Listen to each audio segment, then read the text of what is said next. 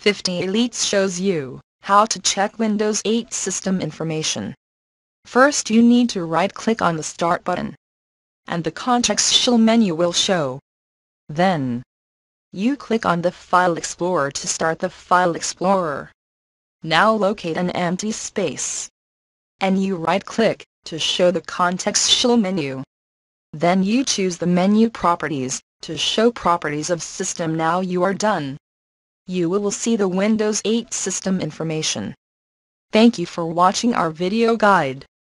Don't forget to bookmark us. If this video helped you, please share it.